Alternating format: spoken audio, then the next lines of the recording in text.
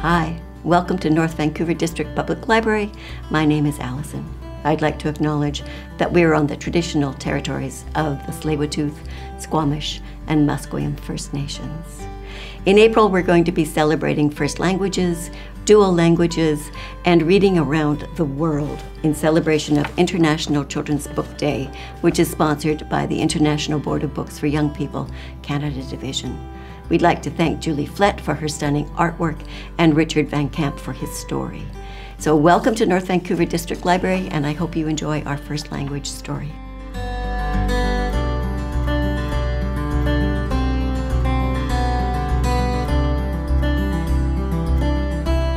In April, we're going to be celebrating International Children's Books. This is a celebration instituted by the International Board of Books for Young People, or ICBD, which was established in part by Jelle Lepman.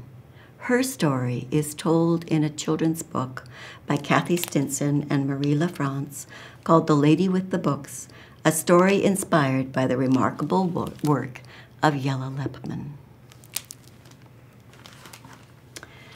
Annalise kicked at the dirt and the rubble on the sidewalk. Women were still clearing away chunks of broken buildings and pavement with brooms and their bare hands. Couldn't they see that the street would never be what it had been before the war? At the market, Annalise spotted an orange peel on the ground. She wiped off the dirt as best she could, and even though her stomach grumbled, she gave it to her brother. Peter gnawed the inside of it. He said, Danke. Nearby, a line of people were disappearing into a long building. Maybe, Annalise thought, someone was giving out food. She took Peter's hand and moved into the line.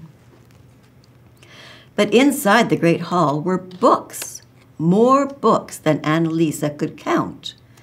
She felt her heart lift and then a sudden pang. Papa used to take her to the library. When he read her Poudre at bedtime, he used a different voice for every character, the donkey, the kangaroo, the piglet, and best of all, Poudre himself. Now the library was gone, and Papa was gone too. Across the room, a lady was pulling books from a shelf and talking excitedly to a group of adults. Annalise caught the word hope just as Peter began tugging at her sleeve. Read me this? I can't read that language, Annalise said. Why do you want a story about an elephant anyways? Because I've never seen an elephant in a suit before. Annalise and Peter got so busy looking at the books, they didn't notice when they were the only visitors left in the hall. The lady with the books came over and said, I'm afraid the exhibition is closing now. Peter hugged the elephant book to his chest. May I please take this home?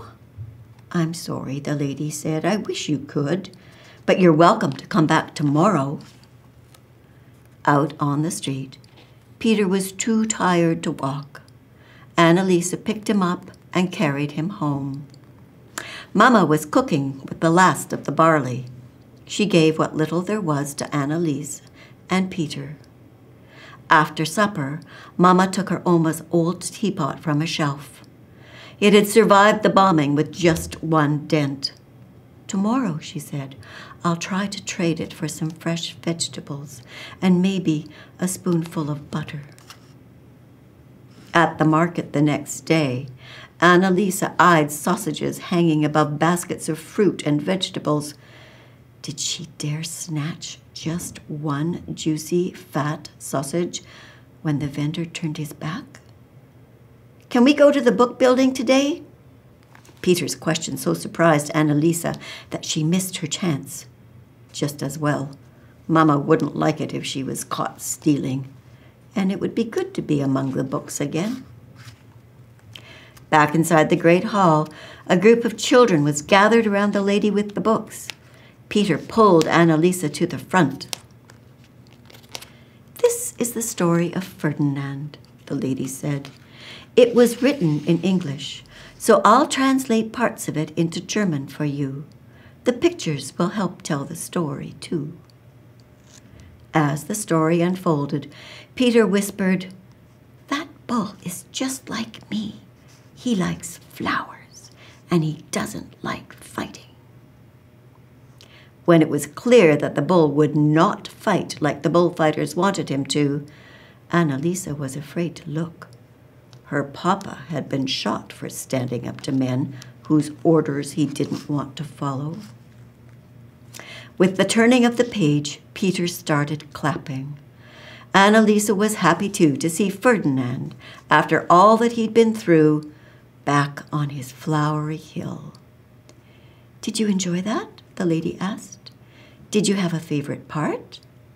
"When he wouldn't fight, when he got to go back home, when he sat on the bee," the lady laughed. "I liked those parts, too." Here are more stories I hope you will get to read in German someday.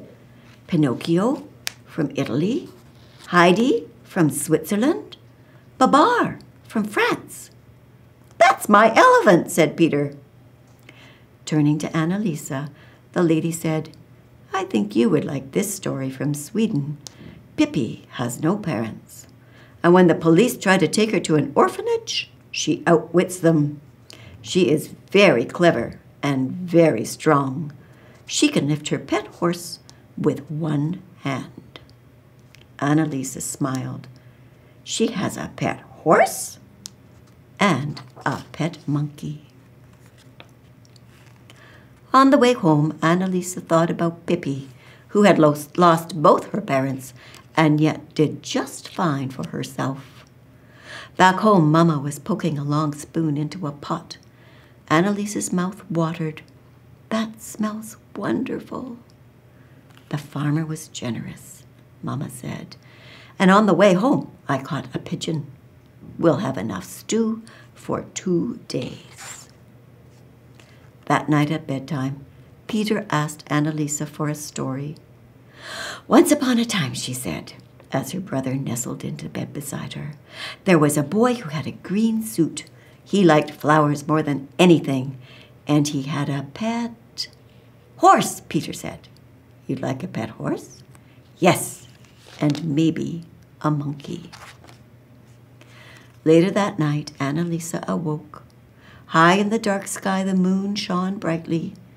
Careful not to disturb Peter or Mama, she got up and stepped outside. How beautiful the trees looked in the moonlight. The flowers, too, were blooming amongst the chunks of rubble. Tomorrow, Annalisa decided, she would join the women with their brooms.